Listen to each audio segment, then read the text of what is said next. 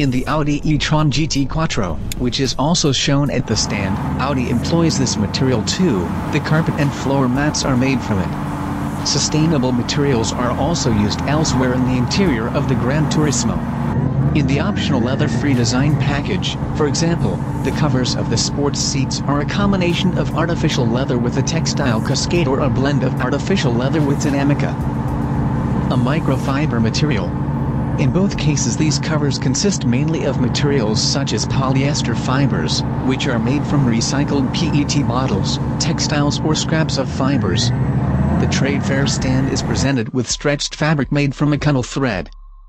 With the launch of the Audi e-tron GT Quattro and the RS e-tron GT, the brand with the four rings is blazing a trail into the emotional, extremely exciting future of electric mobility.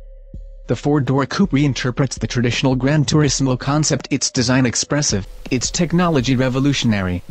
Two powerful electric motors, one on the front axle, the other on the rear axle, are responsible for the outstanding electric all-wheel drive. In the Audi e-tron GT Quattro, they together deliver 350 kilowatts, 476 picoseconds and 630 Newton-meters of torque. In the RS e-tron GT, those figures climb to 440 kilowatts, 598 picoseconds and 830 Newton-meters of torque.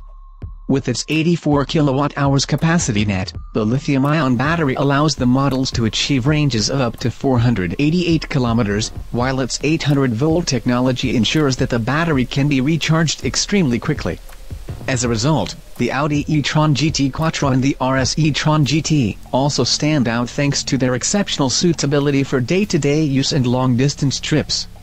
The RS e-tron GT is Audi's new electric flagship model, and can sprint from 0 to 100 km/h 62.14 mph in March 3 seconds and reach a top speed of 250 km/h 155.14 mph.